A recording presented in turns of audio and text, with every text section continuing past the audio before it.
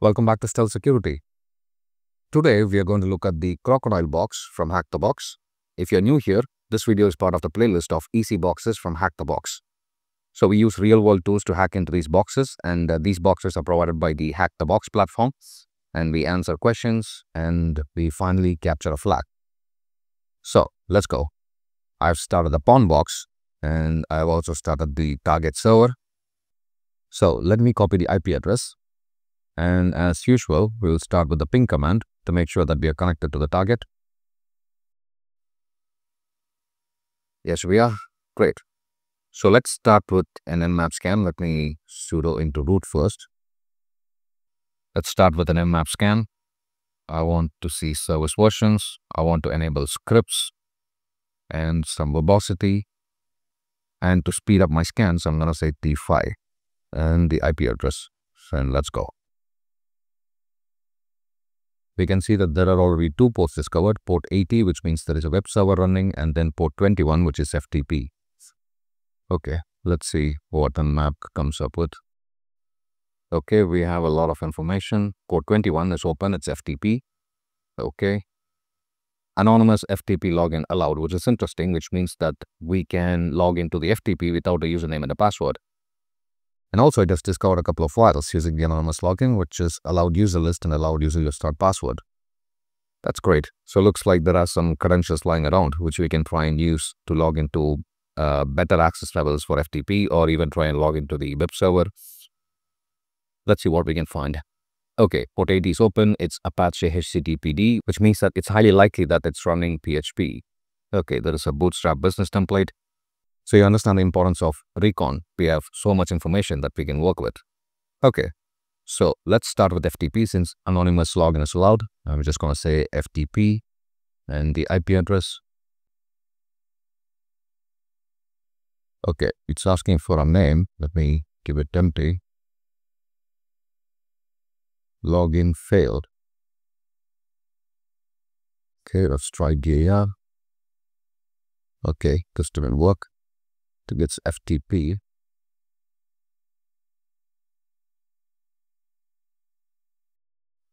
Okay, login is successful. Just made a mistake in the syntax. I just have to append the FTP before. Okay, great. Let's do ls. There we go. That is the allowed.userlist and allowed.userlist password. Let me copy it to my local machine. So the command is get allowed.userlist. Okay, it should be downloaded. Now get allowed the user list dot password. Okay, that's complete as well. Let me exit from FTP and make sure that I have these files on my local machine. Yep, there we go. There's the allowed user list and allowed user list password. Let me quickly check what they have about user list. Okay, there are some users. This is great information if we have some kind of information regarding what the users are of a system. So if we can find credentials like this lying around, it makes our job really easier. So we can do other kinds of attacks like brute force or try different approaches to try and break into the system.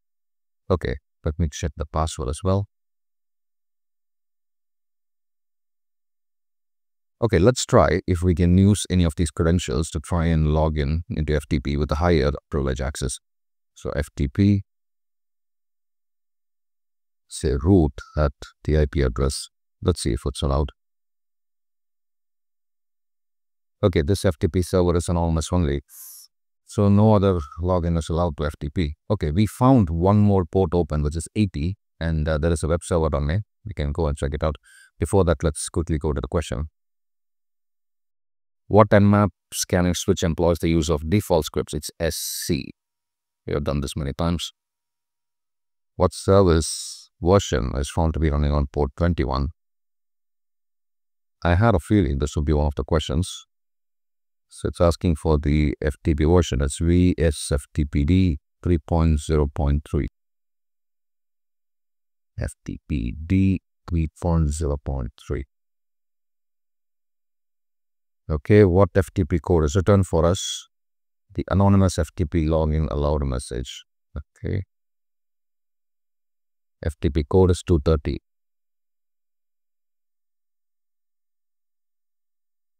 After connecting to the FTP server, what username do we provide when prompted to log in anonymously? Oh, we have not provided any username, so let's say anonymous.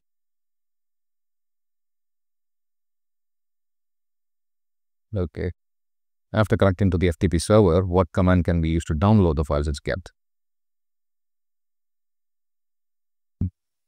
What is one of the higher privilege sounding usernames in allowed user list? It's, let's see, it's admin. What version of Apache HTTP server is running on the target host? Let's see if Nmap has found that. Yeah, it's Apache HTTPD 2.4.41. Okay, what switch can we use for GoBuster to specify we are looking for specific file types? Okay, GoBuster is a tool that we use to enumerate and find if there are any exposed directories or web pages in a web server. For example, if there is a web server and we have to figure out the admin page, we can use GoBuster. So, GoBuster, let's look at the help command. If you have been watching our playlist, you know that we use GoBuster very often. So, GoBuster, so there is dir to find directories and files, DNS to find subdomains. Here we are going to look for directories, which is dir. Okay, what switch can we use to specify we're looking for specific file types? Specific file types, meaning since this is an Apache server, it's highly likely that we have PHP. So this lab is expecting us to use a filter to look just for PHP files. So let's quickly look at the help command for the dir with GoBuster. GoBuster dir. Okay, usually we use a URL and a word list. If you don't know what a word list is, it's just a list of words. So we give GoBuster a list of names and GoBuster will automatically create URLs and go and ping it and check if it exists. Okay, how do we use an extension? Should be -x. Let's double check. Yeah, it's -x for extensions. Okay, let's do a GoBuster scan. Firstly, we need a word list.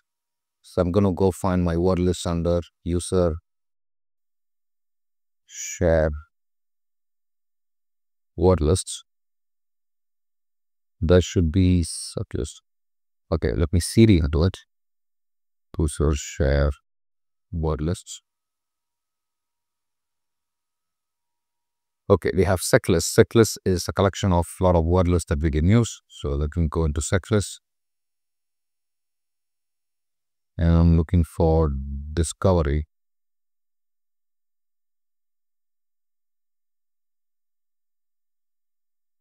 Okay, web content. Okay, there should be a simpler word list. I can go and find that. You don't have to use seclist for this. So user share word lists. Okay, there is dir buster.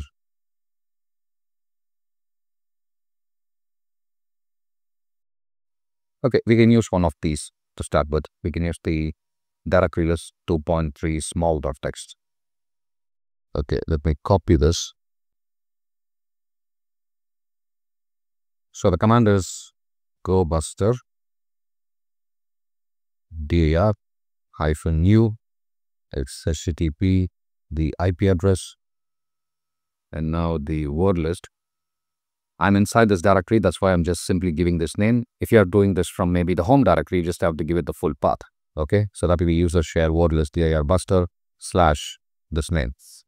So my word list is okay, and my extension is going to be PHP. Okay, GoBuster started. Great, you can see it has already found login.php. Let's first open the web browser. We haven't checked out the site yet. Let me copy the IP address one more time. Okay, this is a pretty standard website. Right, we have found there is a file called login.php. Okay, it's asking for a username and password. So this is where we can try and use the username and password list that we discovered and see if we can use that to log in. We will start with admin. because that's the name that has the highest privileges. So I'm assuming it should be news here, admin. And for the password, let's just have this running in the background. You can see that there are like a lot of combinations that GoBuster has to go through. It has also found some more. There is a dashboard, which looks like a 301 redirect. There is config.php. These are all interesting files for us to get more information about this server. Okay, so let me go into home and I need the password list.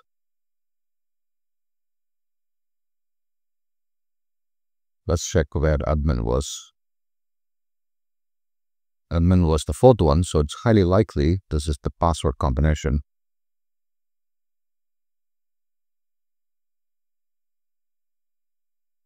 There we go.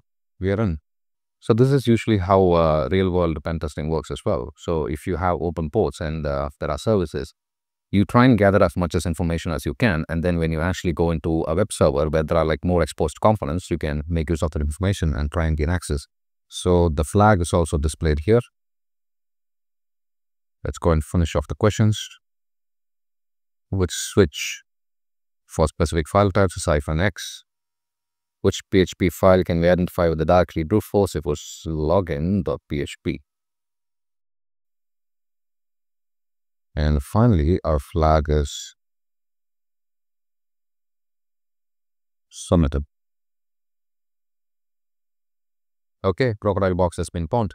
So I hope you enjoyed this video and you're able to understand how this box works, how we usually scan servers, how we find open ports and gather information and use that information to get privileged access to services, in this case a web server. If you want some strong foundations to offensive cybersecurity, do check out our security starter course. It's a 5-day program. It's combined with video tutorials as well as labs to give you some strong foundations to work with offensive cybersecurity. So it costs around $30. It has a 30-day refund, so go and check it out. I hope you enjoyed this video. If you have questions, let me know in the comments. I'll see you soon with a new topic. Cheers.